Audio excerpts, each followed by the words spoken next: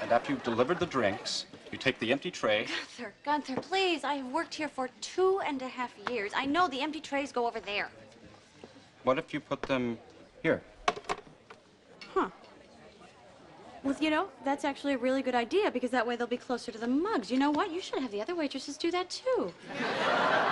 They already do. That's why they call it the tray spot.